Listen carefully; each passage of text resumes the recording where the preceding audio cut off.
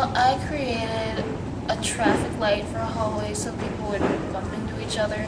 I have banged into a couple people before in hallways, and I know people who have, so hopefully it'll solve it. We just created an item in a space to make life better for everybody. It's almost like computer-aided design, like architecture, but not quite. I feel that since my project took place in the Lake Forest Country Day community, I'm noticing my surroundings more, just in general, the hallways.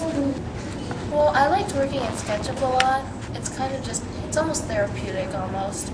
And I have worked with it before, but I got to have more practice this time around. I feel like this is a very creative idea, what I've created, so it came right out of my mind. And I don't really think it's completely necessary, but I think it's just kind of a fun way to walk around in school.